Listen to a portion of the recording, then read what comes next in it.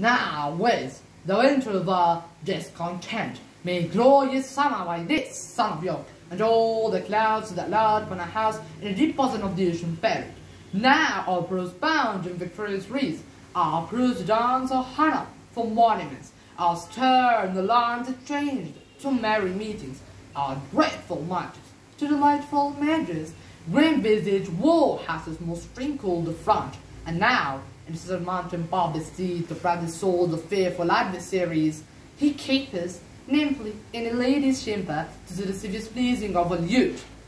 But I, that am not shaped for sportive tricks, nor made to court an amorous looking glass eye, that am rudely stamped, and want love's majesty to strap before a wanton ampling neck, I, that am curtailed of this fair proportion, cheated of feature by the simpling nature, deformed, unfinished, sent before my time into this breathing world scarce half made up, and so lamely and unfashionable that dogs bark at me as I halt by them. Why, I in this weak paping time of pace